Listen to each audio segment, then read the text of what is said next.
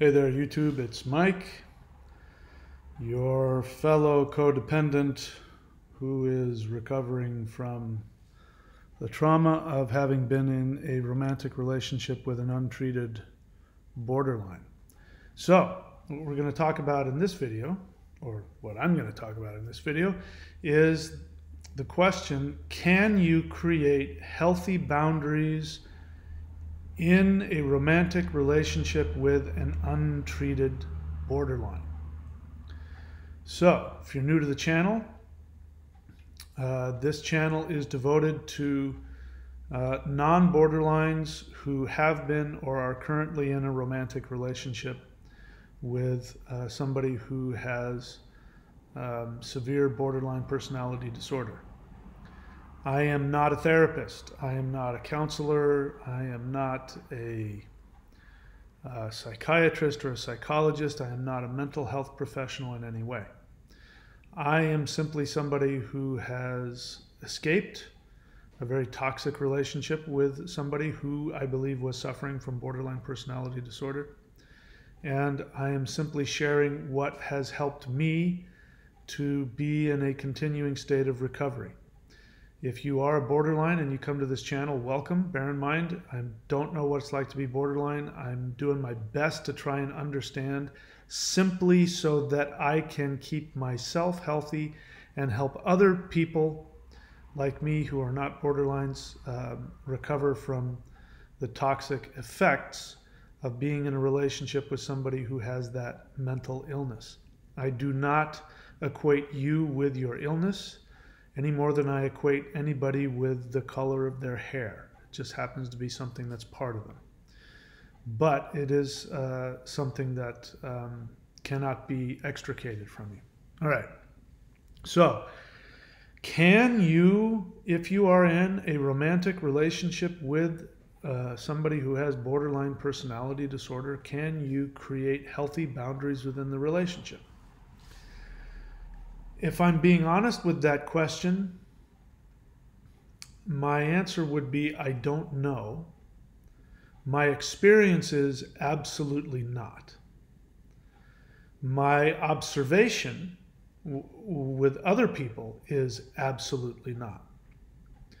Bear in mind, there is a difference between the mental illness of borderline personality disorder and somebody who has just got deep mental psychological issues.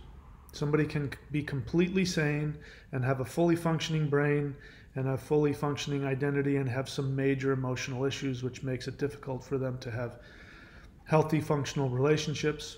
But that is a completely different thing than somebody who actually has a mental illness, which prevents them from seeing objective reality when it comes to attachment and intimacy. I came up in the last video with a phrase I want to continue to use, which helps me separate the soul of the person who happens to have this mental illness and the mental illness itself. And that phrase is being intimacy intolerant, in the same way that somebody can be what's that? What is it? Milk has lactose intolerant. Somebody who has borderline personality disorder cannot digest or process intimacy.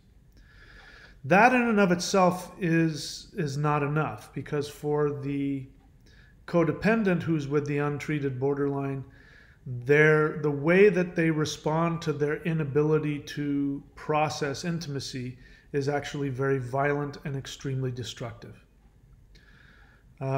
So the only way that somebody would be asking the question, how can I create healthy boundaries with my borderline boyfriend or wife or husband, is if they are in fact under the control of the mental illness of borderline personality disorder. In a previous video, I said that borderline personality disorder is contagious. Somebody responded very violently to that. I don't know who it was.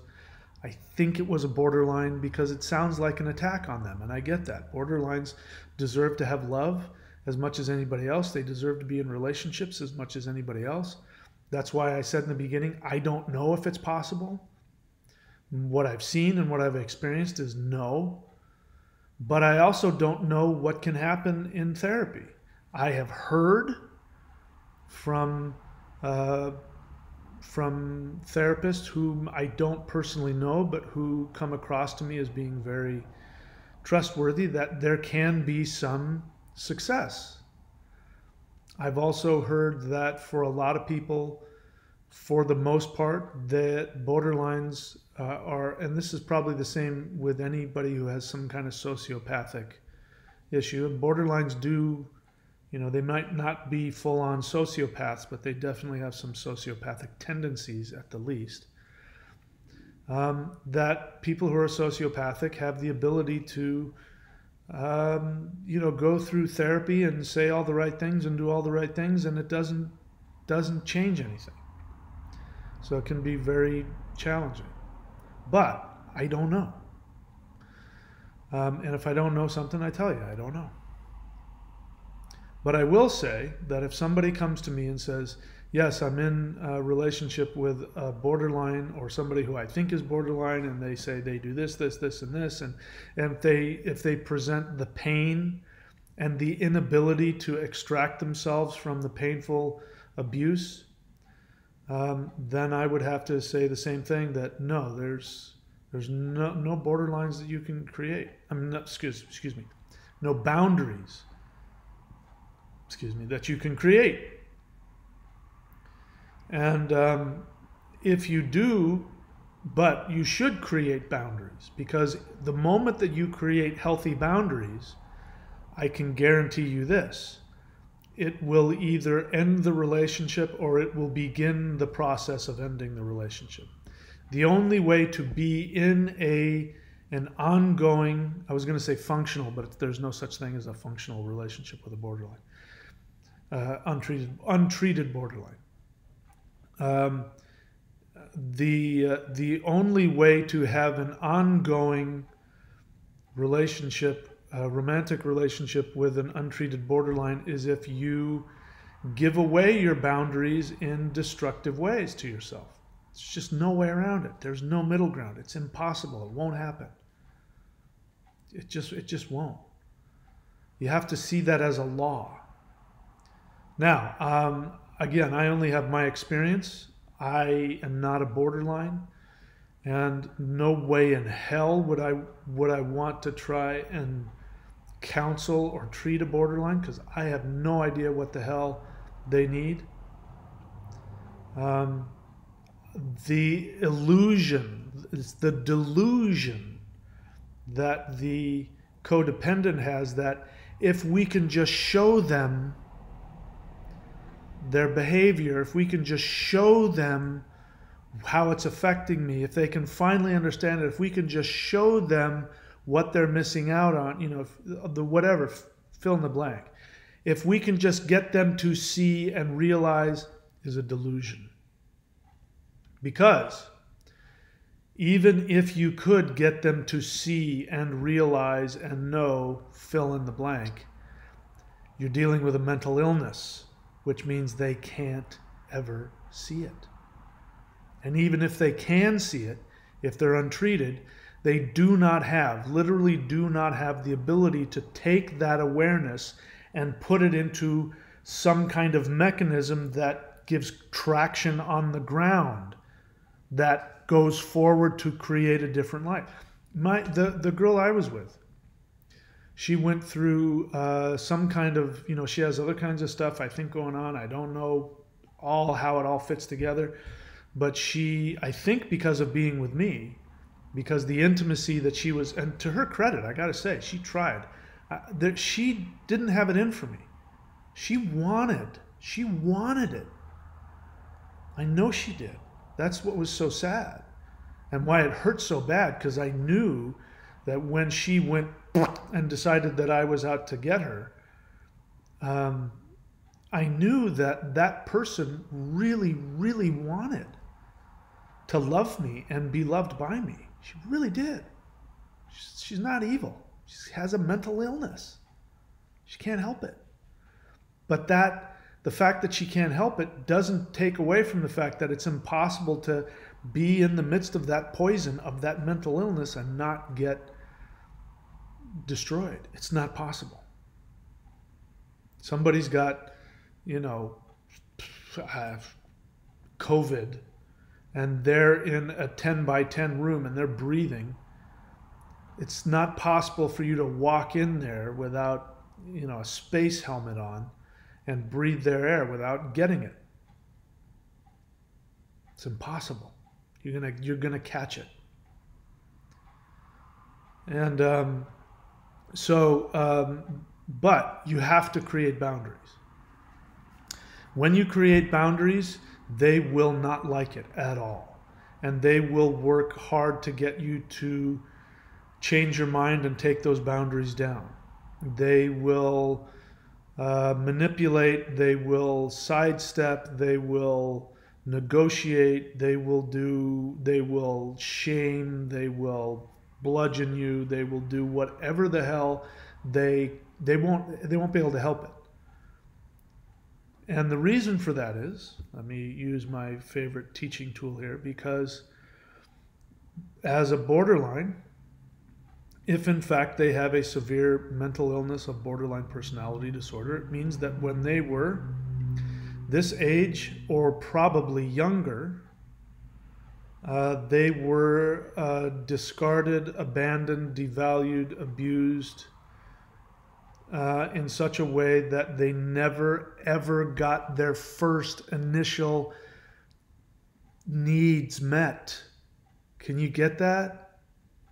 I don't know if this is true or not. I'm going by what I've found by reading from experts who say this is how it happens, and it totally makes sense to me and I believe it.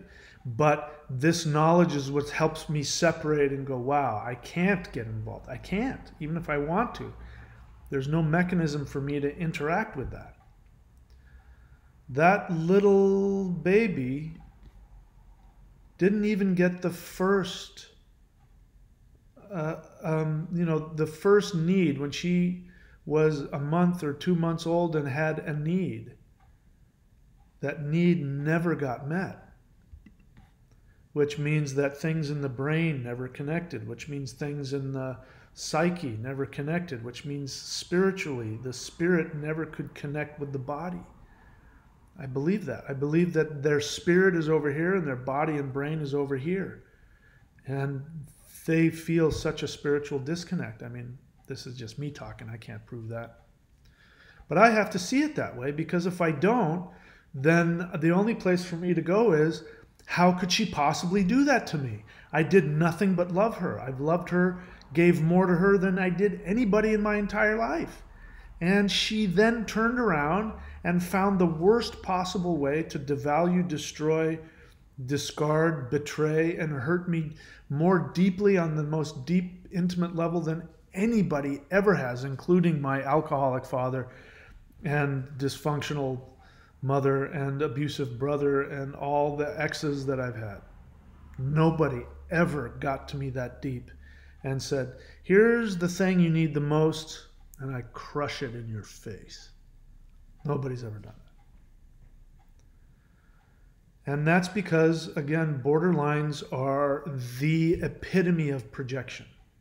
If you don't know what psychological projection is, they've perfected it. They've perfected projection. No other person, no matter how sick, no matter how messed up, can perfect projection as well, because there's a part of them that knows it's not true. But when borderlines get the feeling, and that's their experience, is that the feeling overcomes them, that you are doing it to them, and it's not just like you're doing it to them, it's that you are trying to kill them. And I remember a long time ago, there was a movie, I can't even remember what it was. I think it was this was way back in the 80s. And it was a documentary about recovery, hospital recovery for addiction and overeating. And they were lumping it all together. And there was this really overweight guy who obviously, I mean, I'm led to believe he had an eating disorder. And he's in the hospital, and he was big. He was like 6 foot, and he must have been 300 pounds. And he was screaming at the top of his lungs to somebody, a counselor or an orderly or somebody, but he was towering over somebody, and he was saying, "You're trying to kill me!" And of course, you look at it and you see how overweight, no, it was, "You're trying to starve me to death." That's what it was. He was screaming, "You're trying to starve me to death. I need to eat." And that is the experience when borderlines who are intolerant cannot process intimacy. When they experience intimacy, even if it's just inside their brain, you didn't do anything. You're walking down the street. You're on your way to go have lunch. You're driving in a car. Whatever it is, there's something about it that stimulates them that reveals intimacy. Times when you're in your car with your boyfriend or your girlfriend, and then there's this feeling that comes over you of, "I'm with the person I love." And maybe it happens on an unconscious level. It could just be that. It could be nothing you did. You could be, thinking about, what you're going to eat at the breakfast hut, and they have a feeling which stimulates a feeling of intimacy. I'm convinced this is what it is, which then takes them back to the original unfulfilled need for intimacy that never, ever, ever got fulfilled. And then this happens to them, and they look at you. They have an adult brain which comes up with all kinds of reasons, because all they know is they feel this, and the cause of it is you, because they need you more than anything else in the universe. Your love, because you're their parent. They don't see you as an adult. They see you as not just a parent, but they see you the way this little baby sees her parent. And the parent is choking them to death. They have no rational reason for it. They can't even come up with a rational reason for it. But that feeling will force them to find something, anything. And that's why you looked at them wrong. You said the wrong thing. You didn't answer the phone. Whatever the hell it is, it's because they actually have this feeling of love and intimacy that creates this cycle of pain and rejection, and they can't get out of it.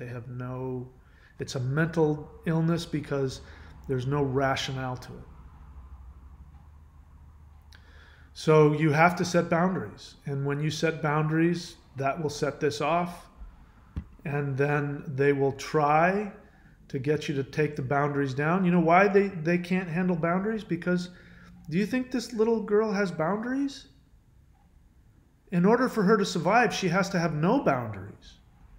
Because with her, she has a mommy and maybe a daddy who sees her naked, who wipes her behind, who feeds her, who talks to her, who puts her clothes on, who puts her to sleep, who does everything for her. In order for her to survive, she can't have any boundaries whatsoever.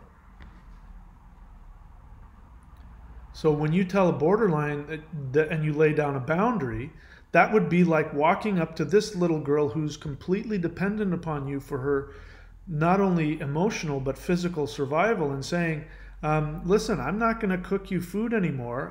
It's up in the cupboard right there, and you're going to have to go and wash yourself and brush your teeth, and because I got to go. I can't take care of you. I got a life, so you got to take care of yourself. What the hell is that little baby going to do? She can't even reach the counter. She can't even, maybe she doesn't even know what the hell a counter is. She doesn't have any ability to make her own food. She can't wipe her own ass. She can't love herself. She can't do anything. That's what happens when you lay down a boundary. That's why you feel so guilty. Because it would be like saying because on an unconscious level, on an unconscious level, it's just an infant that can't take care of itself. And that's why you feel so guilty when you lay down a boundary and she does this. You do it. It would be like if you said to a child, go make your own food. And then the child started to cry. You would go, oh my God, what am I doing? And you would pick the child up and you would say, of course I'm going to make your food. I'm so sorry. Daddy's having a bad day. Mommy's having a bad day. And that's what you do with the borderline. You say, I can't handle this anymore. I can't, you have got to go get therapy, meaning you've got to be responsible for your own feelings and your own reactions. And boing, this happens. Wow, wow, wow. What are you going to do? Of course you feel of course you feel guilty. Of course you feel like you're going insane. How do you tell this little baby you can't take care of her? Making me sad. It's awful. It's horrible. So sad. But they aren't this. They just think they are. And I assume that's what a real therapist will do, is to meet them there and say, yes, you feel this and this happened to you and you were never taken care of. And your first initial need for love never was met and you've been broken ever since. We can give you medication, or we can teach you how to do that. When you have this feeling, you have to remember this and you have to take this action or tell yourself this. I'll share this with everybody. I'm sure this is helpful even for borderlines. There's something that the EFT guys do. You know, the guys that do the tapping and the whatever the hell that is. I mean, I've tried that. They have a motto. You can call it a mantra if you want. And they say, even though I have this feeling, I thoroughly and completely accept myself.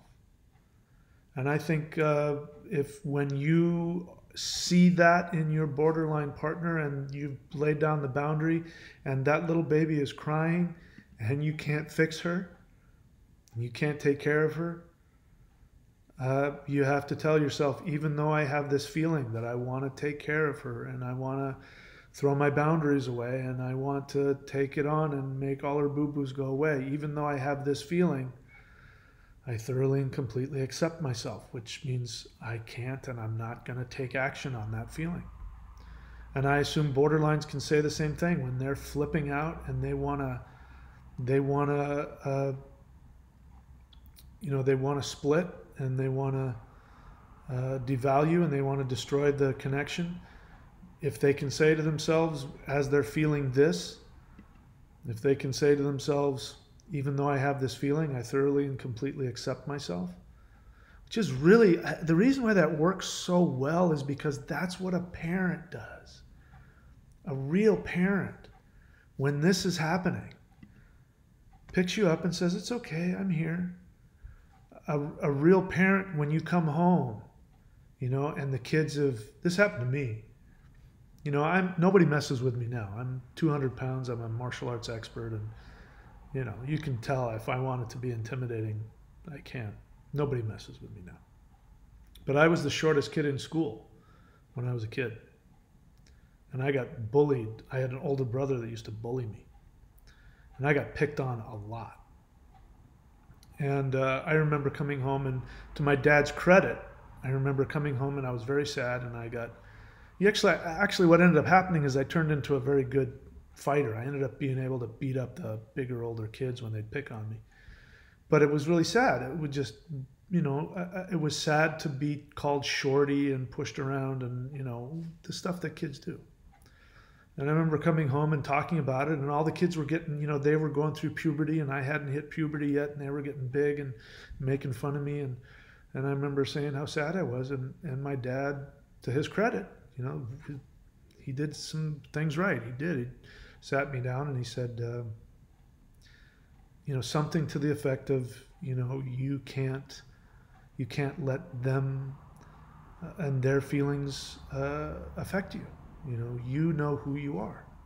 That's what parents do. So maybe that's why I'm not borderline. Maybe my parents did just enough. I'm still codependent, but they did just enough to meet that need, which this little baby never got.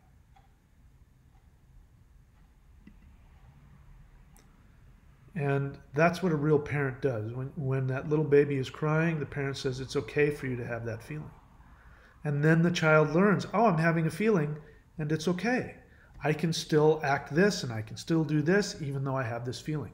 This baby has no clue that she can't do anything other than what her impulses are driving her to do, which is to scream cry. She doesn't have any other experience or any buffer between that impulse because she was never given that. Parents have to give that, or the neurons and everything doesn't come together. And when you're older and you come home and your first boyfriend, cheats on you at the prom and goes off with the other, the new girl who will kiss him better, and he leaves you there in your prom dress and says, I'm going to go home, go to the hotel with her. I don't want you anymore. And you go home crying, right? A real parent says, that's awful. And I'm so sorry you're feeling that way. And it's okay. You'll get over it. But I love you, and you have every right to have that feeling. I'm here for you. Or you were that girl and you went home and your dad, drinking and smoking, says, shut the hell up and get me a beer. Get over it. Grow up.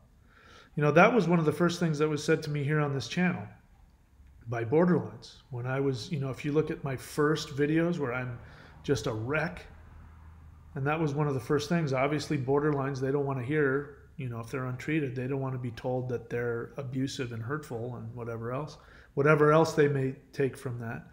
And, one of them said, why don't you just throw yourself in front of a bus and get it over with? Now, of course, that didn't bother me, but that's that same abuse.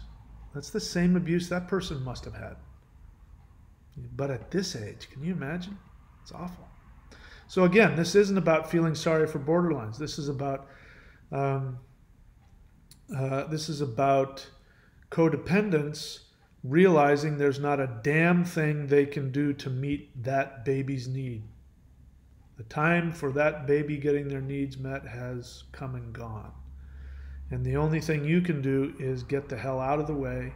And when this baby realizes that they have to find some way to find some healing and get some therapy, and when they own it and they realize that they have a mental illness that's causing them and everybody around them damage, and until they're willing to own that and do the work, there is not a fucking thing in this universe you can do for them.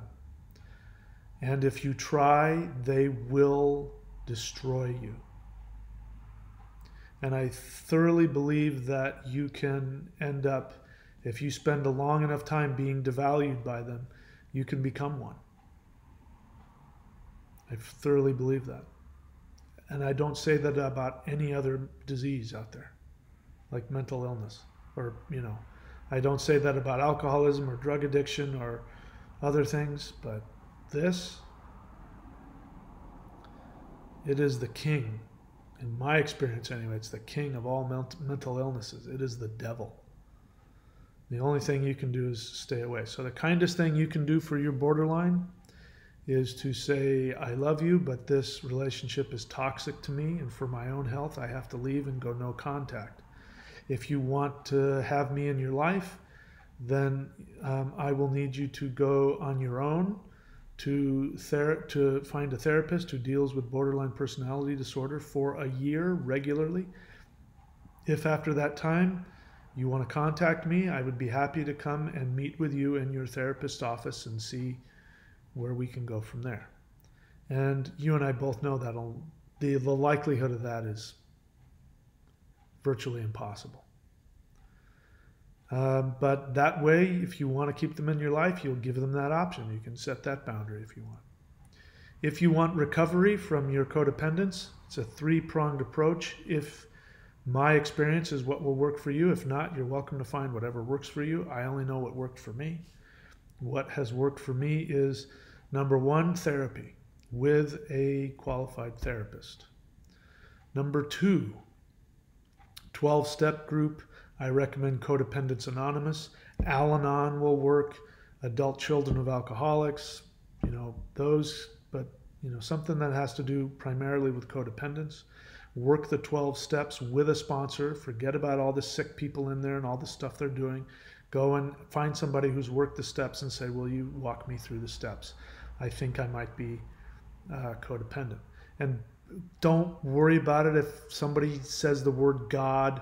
You can, the point is that you're a codependent and you need to have something that's, that's not you. And if you want to make that the blimp or a doorknob or the ocean, I don't care. But your best thinking got you here. So you better find another force to get you to another place.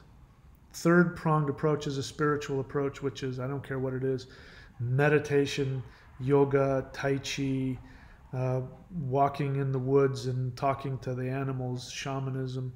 There has to be some connection to some force and some practice that helps, some discipline, because it's good for the brain, creates new patterns in the brain. Discipline creates new patterns in the brain. Doing the opposite, learning how to take contrary action consistently puts new connections in the brain. That's the three-pronged approach that worked for me, and that's what I recommend for you as well. That's it. All right. The tiny baby over here is crying because you have not subscribed. If you want her to stop crying, then gently mouse over her little face and click subscribe, and she will be very happy and be cured forever. All right, that's it. Talk to you guys later.